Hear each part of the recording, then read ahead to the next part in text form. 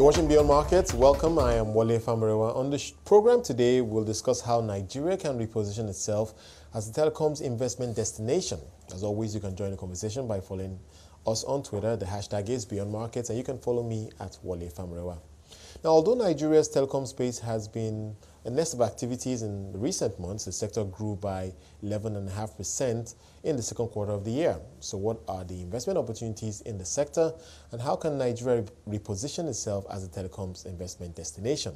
Olusola Teniola, the president of the Association of Telecoms Companies of Nigeria, joins us for this discussion. Thanks so much, Shola, for joining us today. So thank you very much for having me. Before we get into the broad details of the sector, I just want to also come back to the issue about MTN, because you really can't run away from that.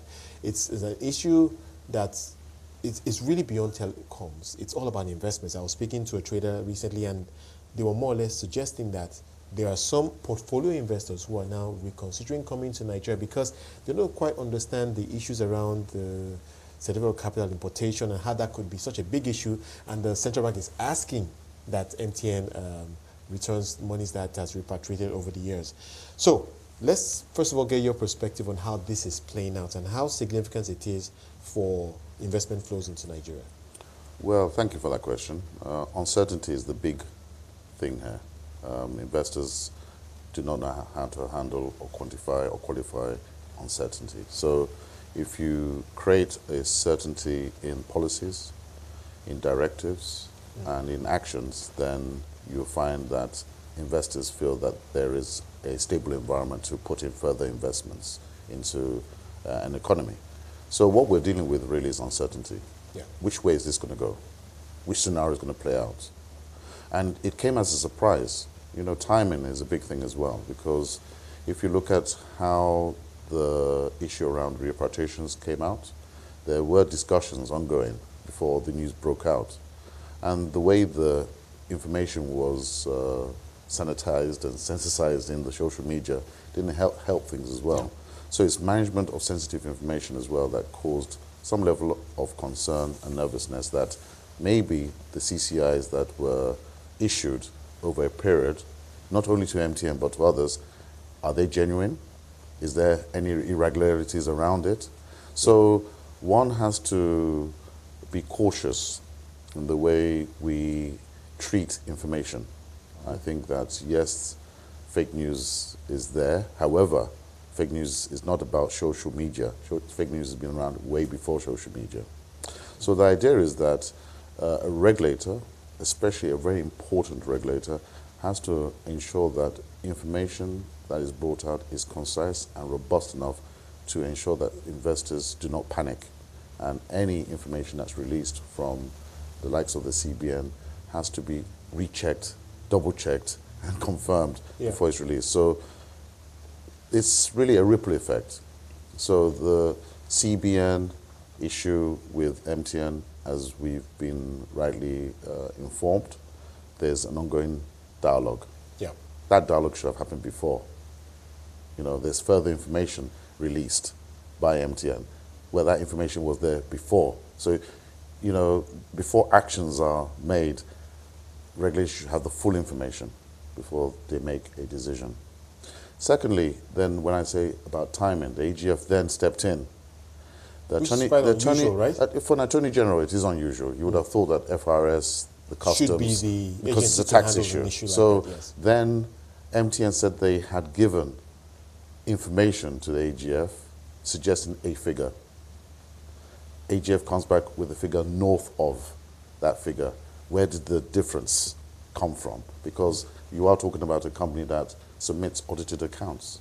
Yeah. So that causes uncertainty and fear in some quarters that we have potentially investments that are running through our vehicle that is CAC registered, submitted accounts, and they could be questioned, not even by FRS or customs, but the AGF. So that causes uncertainty, and we really have to look at how we regulate not only the telecoms industry, but the wider other sectors that are obviously under the oversight of CCIs, for instance. Well, of course, the central bank has put out a statement recently, and A part of it says, we assure all investors that the integrity of the CCI remains sacrosanct and there shall be no retroactive application of foreign exchange rules and regulations. And they end that with a statement saying the central bank welcomes all legitimate investors to take advantage of the enormous investment opportunities in Nigeria. So, to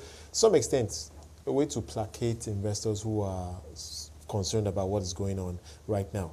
The optics obviously are not great because you've made a point about the fact that it's really unusual that the AGF is the one stepping in on a case that you would expect that the FIRS should handle.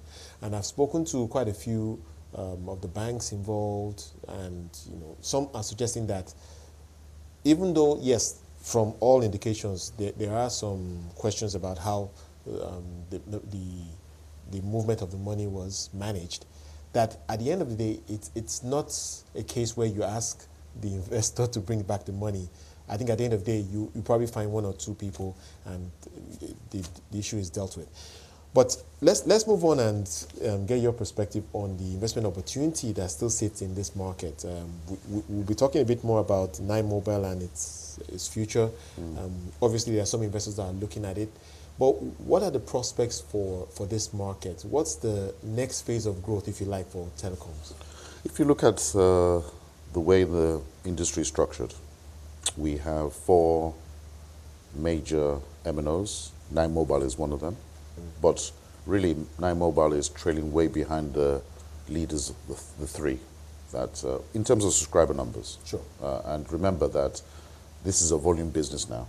We're not talking about other players that equally have an importance to contribute to the growth of the economy. However, they are sub maybe 1 million subscribers. So anyone above 1 million subscribers has done well in this very dynamic industry, because we have major players and we have those that contribute to the ecosystem. What we have right now is a situation where price is the main determinant in the market. And yes, the regulator, NCC, is trying to ensure that there is a competitive and fair playing field. However, the consumers demand lower pricing, not only on voice, but on data, because CPI and the consumer spending power has decreased, and we are just coming out of a recession. So those are the realities of what we see as is. Going forward, we need to be able to control costs. So opportunities around how we can improve on our costing of delivery of services to not only the urban cities, because remember, 4G is the darling on the street at the moment. 4G in our industry means higher speed broadband on literally what was a voice network, GSM. But we have a prevalence of 2G networks in Nigeria. So most of the operators are obviously sweating the assets on the 2G, rightly so, because there isn't a demand case in the rural areas for an improvement on the network to increase it to 4G, for instance. And 3G has been very patchy. So there's an opportunity now to increase the deployment of 4G in the urban cities, increase the use cases around that, and I mean African use cases, that ensures that there's an additional revenue stream for the current operators, because it can't just be about pricing, because as we see at the moment, ARPA rates are on average about $4 per subscriber per month. And even if you're doing volumes of millions of subscribers, you can see that that's tailing off your revenue line. So it's beholden to anyone who's coming into this game to ensure that, yes, they increase their subscriber base number, but they actually introduce products and services that differentiate them to bring in new revenues. But where is the opportunity for adding, if you like, value-added services as another growth opportunity in the market? Yeah. How do you see that playing out, especially with all that's happening with new technology around media? Let's step back a bit. Telecoms is about connectivity. It's boring, but it's profitable if you get the economics right. It's a numbers game, purely numbers game. It's a bit like oil and gas, actually, but it's harder and a bit more complex. So the idea is that you want to be able to create a market that consumers haven't thought of and feel that they cannot do without. So voice is a good example. We all like to communicate. So before the advent of GSM introduction into Nigeria, we used to queue, or some of us used to queue. You wouldn't walk 200, 300, 500, 800 kilometers to get to a phone. In the olden days, you would just send a letter. GSM has changed that. Now you can pick up your phone. So it introduces you to services you never thought of. Now, but the basic necessity was to make a voice call. Yeah. So now you talk about value-added services. There's several permutations and combinations of services you can deliver. Some of them are irrelevant to what we need. But you might get 1 or 2 or maybe 10 that are relevant, and that's about innovation. So the value-added services that we have in Nigeria are opportunistic in certain cases. It's one person starts, and it's almost a herd mentality. So what we need to do is step back and look at essentially what are the value-added services that are relevant to the Nigerian terrain. We're good with music. We're good with Nollywood. So that suggests content. But content is in the purview of the inventor, you know, and how does intellectual property, how are they secured? What are your digital rights? So there's areas in that ecosystem that needs to be built from a demand side. And then the network operators only really are there to facilitate the delivery of that content on the back of their voice infrastructure. So the opportunities for anyone coming to Nigeria is that we need to build that ecosystem, that digital ecosystem that has transformed what is our culture into a digital form and then enable the delivery. But on the aspect of improving the network, I focused on 4G. Why? Because the devices that we have, the smart devices, are really tailored for 4G or even higher speeds. That's if you have a smartphone. Yeah. And there's opportunities now, and I've recently heard that there's an operator that actually has deployed an OEM that can make a feature phone almost like a smartphone. So that's an opportunity for that type of technology to enter the rural areas where the price of a smartphone is beyond the average person or average Nigerian. Just hold that thought. We'll come back after this. I have to take a short break. I've been speaking to Olusola Teniola, the president of the Association of Telecom Operators of Nigeria. If you're just joining us, we're looking at how Nigeria can reposition itself as a telecoms investment destination. Stay with me.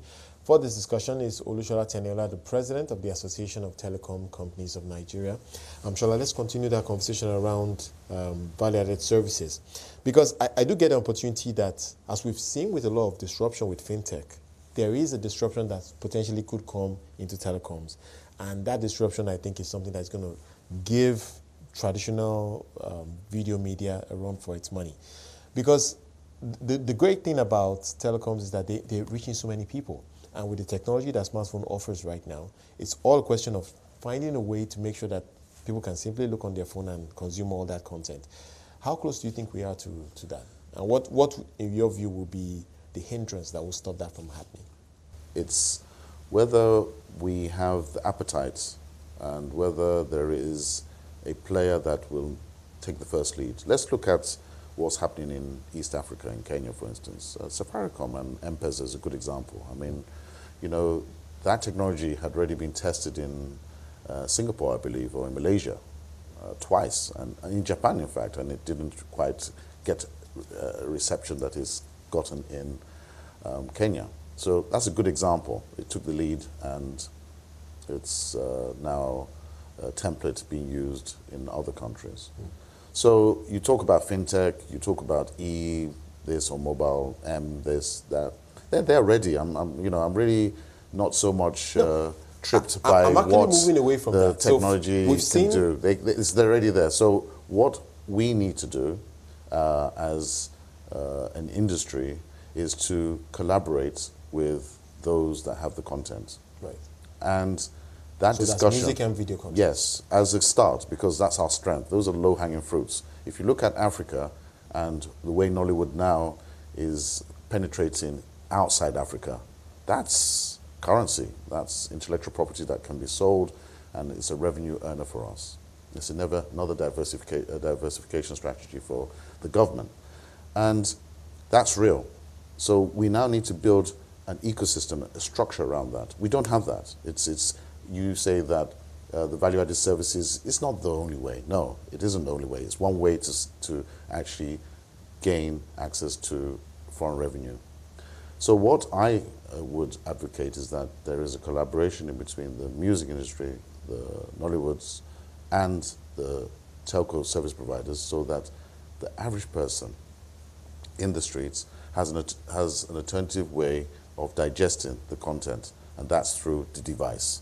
You know, we have 160 million active subscribers, and basically, other than them sending USSD codes and making phone calls and maybe using WhatsApp if they have the platform to do it, that's what they're doing. So they're not actually fully utilizing the device that they have in their hands. And I'm suggesting that that can be built and we can leverage much more so that we have an opportunity to actually grow the market beyond what it's actually doing, which is just literally delivering their services. All right. If we can speak briefly around Main One, of course, that's the undersea cable provider.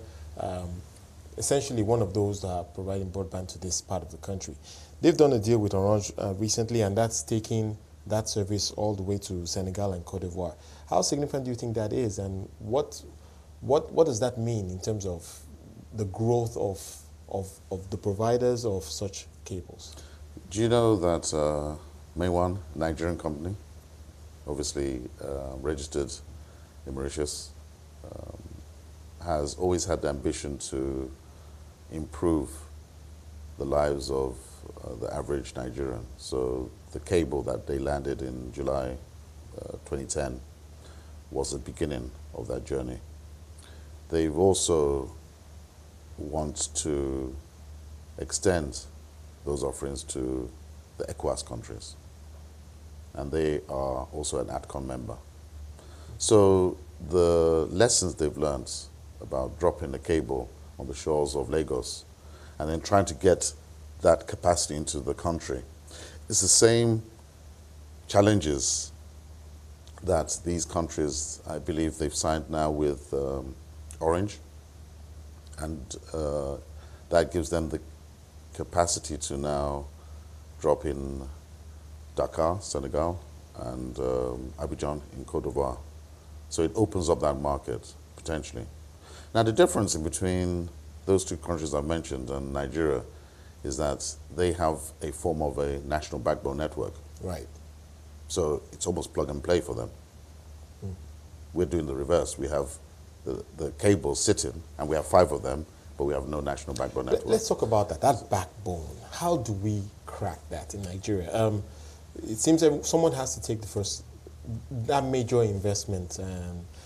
How do you see us moving ahead on that? Because it really provides an infrastructure that you can add so much on. Yes. Now, everything you said before, value-added services, this, value-added service, that, the presumption was that it's wireless delivery. It isn't. It's huge capacity, requires bandwidth, and you can really get that through fiber network. I mean, it's where everyone's going. So we have an opportunity to leapfrog the other countries that have a legacy network, which is predominated on copper. So what Main One has done is that they have to seek revenue from these 2 countries that I've just mentioned.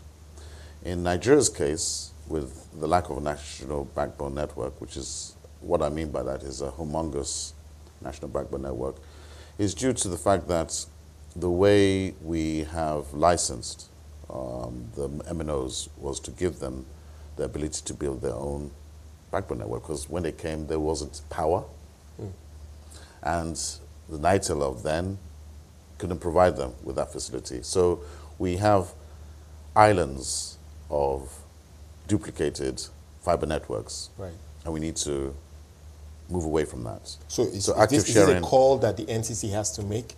It is a call that the regulator has to make, because over the years, the operators haven't found a way to collaborate or partner on doing it on their own. So they need a tool and they need a directive to ensure that that happens, because you can't be spending capex, which is getting harder to get, by the way. I mean, it's funded capital is getting much harder to duplicate infrastructure that can be shared. Right. And that's the model that you'll find in Senegal, and in Cote d'Ivoire, that there is a national backbone network that people are sharing. Okay, let's talk a bit about regulation, though. How will you assess regulation in Nigeria? Is it, if you like, investor-friendly? Are there issues that you're seeing that might stifle investment flows into the country? Do the regulators need to be a little more friendly to investors in terms of how they're putting out their regulations? If you look at our industry, we're battling with 38 taxes and maybe a 39th levy. So that makes it a very heavily overtaxed and overregulated industry. So the example that has come out of the recent issue surrounding CCIs is an interesting one, because obviously over the years, the investment community and anyone in the telcos assumes that we are regulated by NCC. But it seems like we now have an oversight by CBN and others. To the extent that you have to export your capital. That's Forex, though. Those who don't deal with Forex then shouldn't be regulated. And unfortunately, in Nigeria, we're an import-dependent economy. And in our sector, everything, we're not going to build telecoms equipment in Nigeria overnight and then export them. We have to import them. So that's the reality. It is equipment that we need. So there's a dependence there, but it should be that NCC and CBN have an understanding and on how certain areas of a corporate is regulated. So until we get some clarity and there's some harmonization, especially on the tax issue, harmonization, then you will find that investors will be rather cautious, and the type of investment that might come may not be the sort of investment we need. You know, if you chase away the good ones, you get the bad ones, because there's good and bad investment, and Nigeria might be a destination for bad investments if we continue the way we are treating the good investors. I think as we begin to wrap, I think there's a very important point I think I would like us to really touch on, and that is taking a look at the telecoms industry as an industry that can actually drive economic growth and activity. Because we've spoken about value-added services, and if we can have the backbone working as it should be, then we can add so many more industries, and then there are industries like the entertainment sector that can be plugged in, and that can drive another level of growth for those. So it's really a case of rethinking the telecommunications industry and trying to see, the same way we're looking at agriculture as an opportunity to create jobs and to drive economic growth, we can potentially look at the telecoms industry as a more recent industry, but certainly with tremendous potential as well. I think we have no choice. I really, I heard you make that statement. Telecoms is a critical part of any nation. You just go around, and I really am concerned that government hasn't really picked that up. When telecoms is an enabler, I mean, there's no way you are going to fit into the digital world, and that's where the world is moving to. I mean, we don't define it, we just embrace it without government fully embracing it and actually taking the lead. If you don't have a strong telecoms industry, you cannot do a fraction of what you have just stated, and it will just be on pieces of paper. I'll be fairly honest with you. I think that we have a lot of catching up to do. I think that the regulation we have is somewhat outdated. It speaks to the voice era, and the world is talking data era. It's moved, yeah. And what concerns me is that even our educational system is devoid of the future. Devoid of the future. And that's a big shout to anyone who's listening to this program, that we need to invest in appropriate curricula that allows the younger generation to be part of the future. Thank you so much for coming in this today and sharing your perspective. Olusola Teniola is the president of the Association of Telecom Companies of Nigeria. And that's it on Beyond Markets. Thank you for being part of it. Remember, you can watch all previous episodes of the program on our website, cnbcafrica.com. And stay engaged with the hashtag Beyond Markets and follow me on Twitter at Wole Famrewa. Thank you for watching and have a great evening.